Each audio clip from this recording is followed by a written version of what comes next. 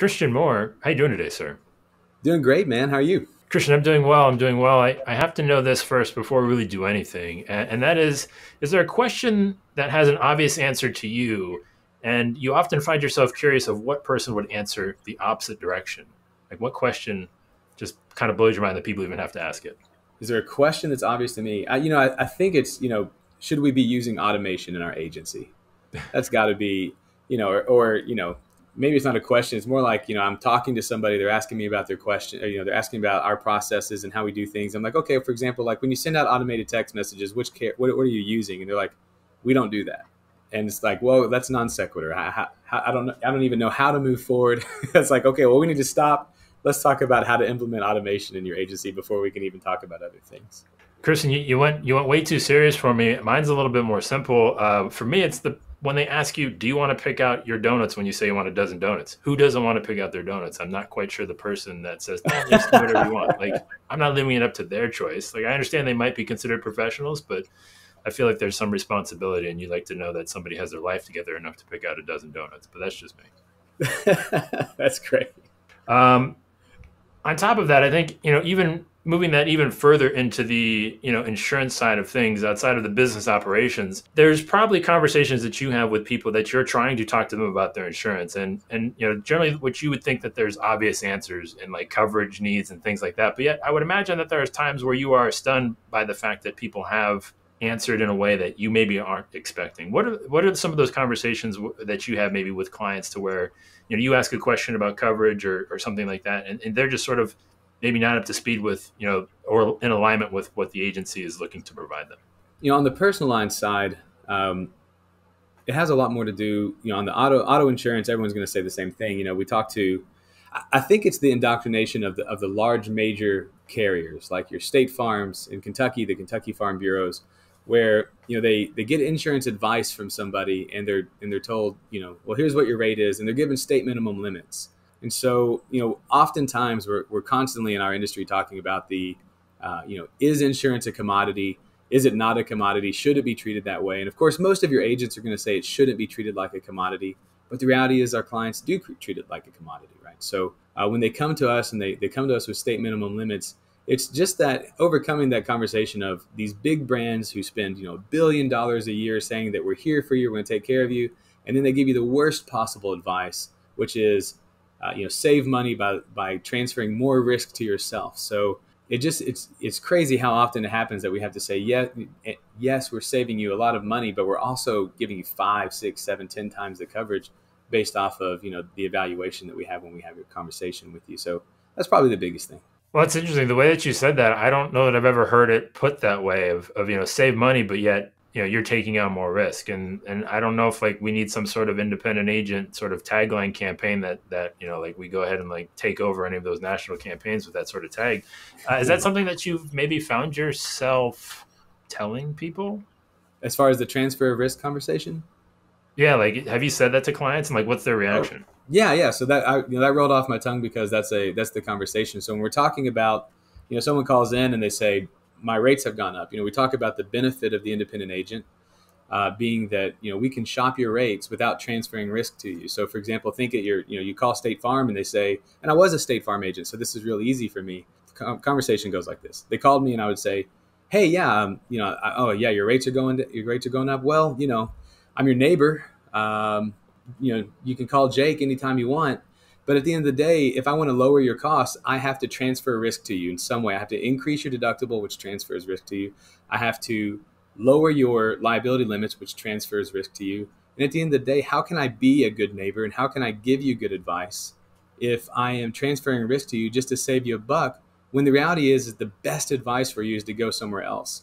So we found out real quickly that I wasn't a good State Farm agent because I actually wanted to or maybe it's not fair to pick on State Farm. I wasn't a good captive agent because I wanted to give the best advice, which wasn't stay with one carrier. It was make sure you're insuring yourself the best way possible.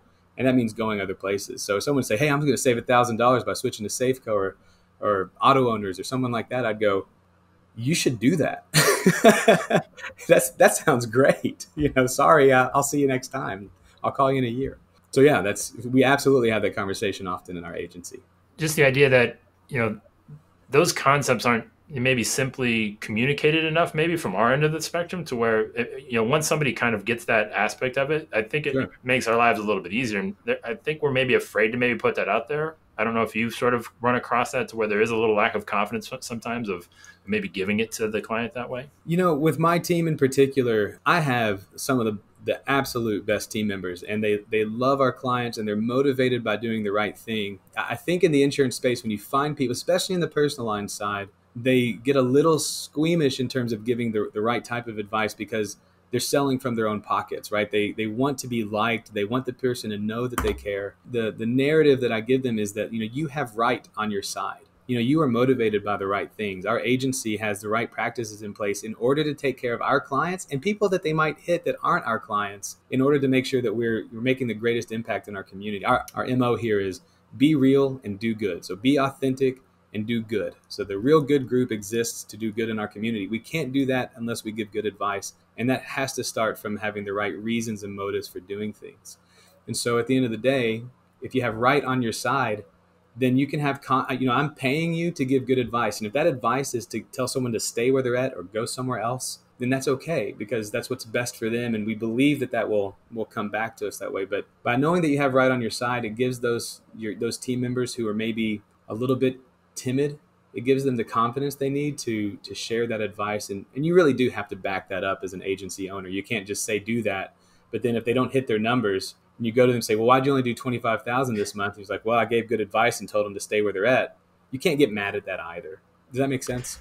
It absolutely does make sense. And so I guess the thing that I'm always fascinated by, every time I've talked to you, and we haven't had tons of conversations, but every time I've had a conversation with you, I've always walked away with saying, hey, he's like, there's always something a little bit different. It's very subtle, like in the way you're trying to approach insurance. And just as you've started the agency, I guess what stands out to you in wanting to push and do things, like you said, in maybe a different way that might not even seem all that unnatural to you, though. But again, always something stands out to me. On the sake of being authentic, I'm a faith-driven guy, and I believe that there has to be a why behind what we're doing beyond making money. So at the end of the day, if I'm just here making money, if I'm just here helping my team members making money, and we're not investing in the lives of the people around us, and we're not making an impact in our community, then we're failing. When I started the agency, it was because I went to church, and there's this guy. He's a farmer, and his kids they can get into the work with him, and they can like take part in the work of his dad. And I just always admired that. But I am not a farmer. I am not a do it all kind of guy. I admire those men who are and women who are, but I'm just not the kind of guy that can do that. And so I was like, man, I want to be able to build something. I want my children to be able to see me build something, and maybe someday be able to participate in it. And so my original vision for the agency was that I would build something that would be able to create a legacy, that would be able to impact our community in a valuable way, and something that maybe someday I could call my children into and say, this is the work of the family. And so I just valued that. And so all of the decisions about how we created the Real Good Group really came from that in mind. So the end goal in mind was make a generational impact in our community. And that scales all the way back into, how we spend money and why we market the way we do. It's definitely, insurance and family go, way back. And the one thing I think that, again, stood out to me is that there always been maybe a hyper focus on efficiency. I've always kind of got that from you a little bit. But I can't leave this question unasked, and that is going back to, again, the conversation when the numbers maybe aren't hit. Again, they're giving good advice. What do you find is an alternative to, again, instead of like a deterrent or a punishment? Like how do you then bring them back around and say, well, what can we do to continue to build the agency in the direction you want to go? Well, it doesn't keep you from having hard conversations with people. I think one of the things that we as an insurance industry, and probably most work industries, are experiencing right now is an entitlement mindset with young people. And it's a question of, are they coachable or are they not coachable? I don't mind if somebody has a wrong way of thinking. And I don't mind if somebody makes a mistake or lacks the right motivation. I mind very much if they're not coachable. If it's, hey, yeah, you're saying this, but the data really shows that you only made 20 phone calls this week. You should be doing that, either per hour or the very minimum per day. So I guess it kind of gets into the detective mode of, okay, hey, you're not hitting your numbers, but are you really working hard? Do you feel like you deserve your salary just to show up, and it's my job to take care of you further? I think that you can find that mentality throughout most organizations and most industries. And it's a question of how you're coaching people. So it comes back to core values, creating your core values and coaching around those. So for example, one of our core values is that we own. And what we mean by that is, like, if you ever read the book, like Extreme Ownership, they talk about Navy SEALs, and they say that SEALs say that they own everything around the operation. And even things that they can't foresee, they own it. It's not a good enough excuse that people weren't picking up the phone. Okay, well, get to that no faster and go find somebody who it does make sense to take care of and bring into the agency. It's a question of ownership. And if the person is doing everything they're supposed to do and they're owning it with extreme sincerity, then it's like, okay, well, good job, keep going. And that's fine. I'm watching my voice here on the podcast, and it ebbs and flows with how loud I get, or how, if I were to yell really loud right now, it'd be one blip. But if you spread that out over time, it's just a little blip on the radar. But if you look at it really closely, it's one big issue, right? And I think that sometimes we have too small a view of our timeline, without really like saying, okay, well, what does this actually show us, and how can I coach around that? And so we try and take more of a coaching mentality in our agency and less of a weekly review or quarterly review and tell you all the things that you did wrong. It's really more, we're going to coach you day in and day out. And can you receive that coaching? And if not, you probably need to go somewhere else. If I'm going to bring in a baseball analogy, sort of the advanced analytics age that we are in terms of like being able to dive deeper into numbers and understand what truly a valuable player is, right? And how many bad decisions do you think have been made? How many people have been bounced out of the industry because we didn't take the time to maybe look at some of those things? Right. To your point, like, what does an all-star baseball player do, right? Their 300 is amazing, right? You're betting 300, 0.3, you're getting 3 out of 10 at bats. Heck yeah, that's awesome. I played soccer. You might score 1 goal in a game, on 10, 15%, shots on goal. And that's fantastic. We have to have this same mentality for our team members, right? So it is a numbers game to a certain degree, but it also is making sure that I think core values, I think it all comes down to core values. Are your core values things that are pretty that you put on your website, or are there ways that are they guiding values? Are they guiding principles? And can you make decisions around those things? And if so, then you can coach people up. For example, to use your baseball analogy, if you say, hey, our game is small ball and our job is to get base hits and get people on the base, and we're going to move people around and score that way. And then your guys come out and they swing for the fences, then they haven't really bought into the vision of the manager. Maybe they hit some home runs, but they're going to strike out more than not.